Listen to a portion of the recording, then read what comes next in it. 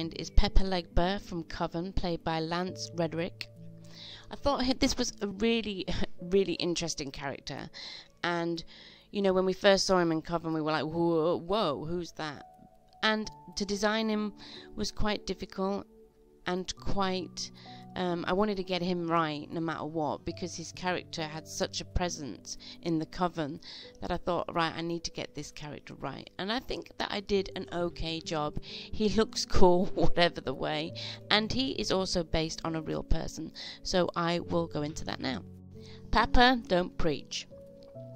Marie-Louis gained immortality within the world of AHS Coven by making a deal with a stylishly devious devil known Papa Legba.